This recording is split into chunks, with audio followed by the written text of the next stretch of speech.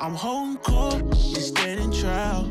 Why ain't I see you around back when So let me ask you, do you believe that all of this aftermath started from the disagreement? Well, I guess Tupac getting shot.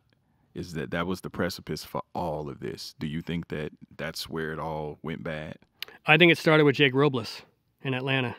Oh, that was where it really went. That's when blood was first spilled. Okay. It was a war of words. But that was and then Jake got killed. And Bad Boy? Yeah. Was it? Okay. So Jake Robles was Suge's, a good friend of Suge's, okay. And he was another gang member who was around them. But Jake was very interested in the business and was learning, was kind of trying to, he was really Suge's business protege in addition to everything else. And he and Suge were in Atlanta for a birthday party at a club, and Bad Boy was there. And there's a dispute over girls that spills out outside, and somebody pulls a gun and shoots Jake Robles, and he's mortally wounded. He lived for another few weeks, but eventually, succumbed to his injuries. And Suge blamed that on, I think, Puffy's bodyguard, a guy named Wolf. Yep. Okay.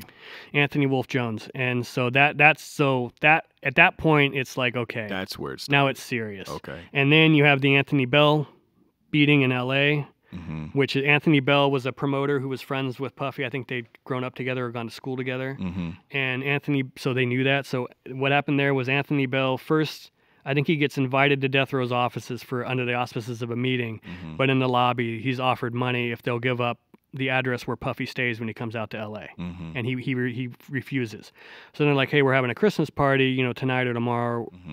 You'll come out to the party.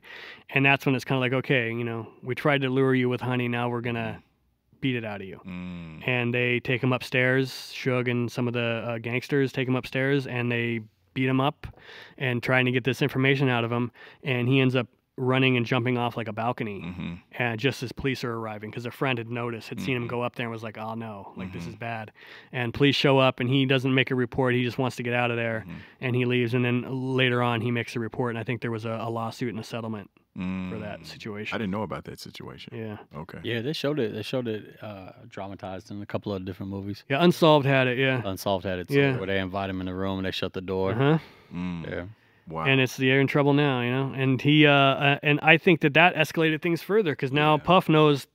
Look, they're not trying to find out my address in L.A. because they want to send me a gift basket. Exactly. Like, what's this about? Like, how far is this going to go? Exactly. Yeah. Exactly. Wow. So that same shooting in Atlanta where Wolf killed Robles, is that the same shooting that Big Meech got shot as well? I don't believe so. No. Okay. No, there was just one shoot. Robles was the only one who got shot that night. Yeah. Okay.